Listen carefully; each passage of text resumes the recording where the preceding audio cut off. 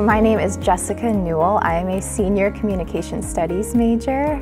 So this is my last year, class of 2022, and I have minors in Spanish and women and gender studies. So it was kind of a multi-step process. So my freshman year, first semester, I took honors Intro to Women and Gender and Perspective, which is the foundational course for the minor. And I thought it was so interesting. I was learning a lot. I was really engaged with the material. We got to read The Handmaid's Tale, which is really big in pop culture right now. So it was definitely on my radar for a while. And then fast forward to about a year later, my friend said, "Hey Jessica, did you realize that you're already taking a bunch of these classes that count for the minor?" And I looked over it and realized that I had taken a sociology course already that counted. I had taken the foundational course. There were other honors courses. And so I was already halfway done, and there were a few more that counted towards my degree in communication studies as well. So it was going to be really easy to work it in and kind of double count the credits. So I went for it.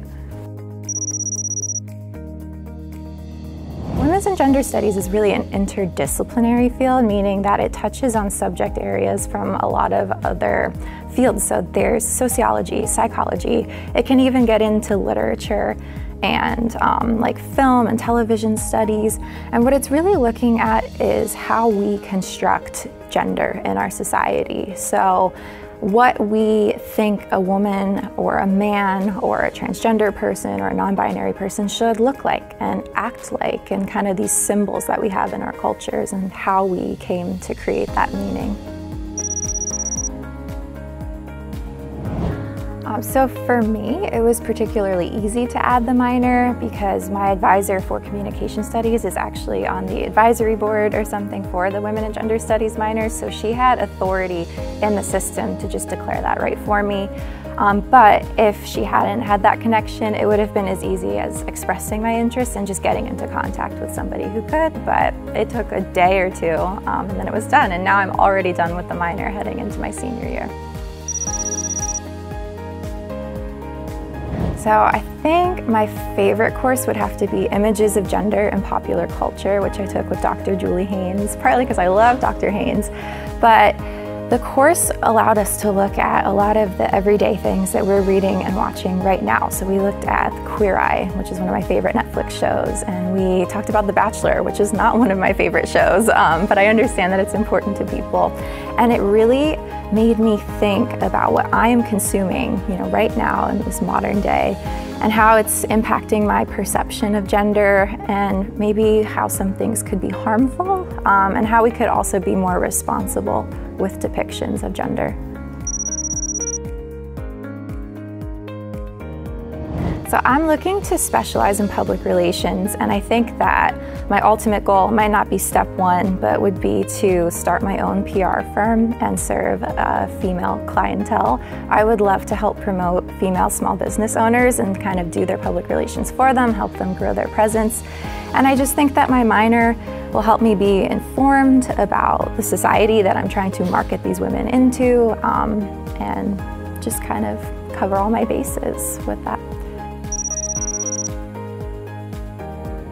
Right, so a few months ago, the director of the Women's and Gender Studies program, Dr. Melissa Clapper, emailed the minor list and said that the New Jersey Women's and Gender Studies Consortium had a thing called an internship grant, and you could apply for this if you were completing an internship in the fall that was related to gender studies.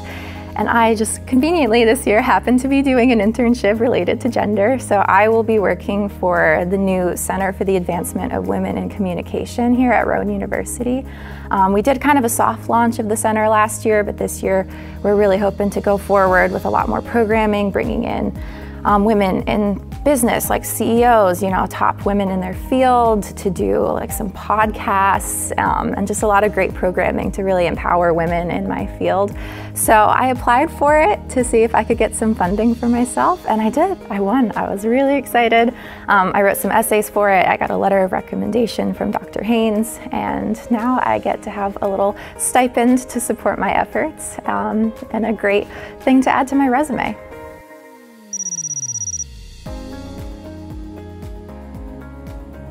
So I think one of the most important things I'd like to get across is that it's not just for women.